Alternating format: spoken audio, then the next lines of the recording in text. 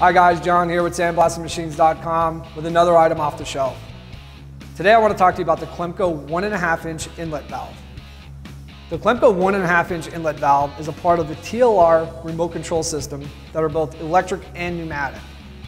The Clemco 1.5-inch inlet valve is specific to the TLR 300 system due to the fact that it's going to go onto machines equipped with 1.25-inch piping on the inlet. The way the valve works is, when the operator squeezes the dead man handle, a signal is sent back to the valve telling the piston to push up, allowing air in from your air compressor and pressurizing the blast pot. The Clemco 1.5-inch inlet valve can be found on sandblastingmachines.com by searching for part number 01995 in the search bar. As always, I'm John, and thanks for watching.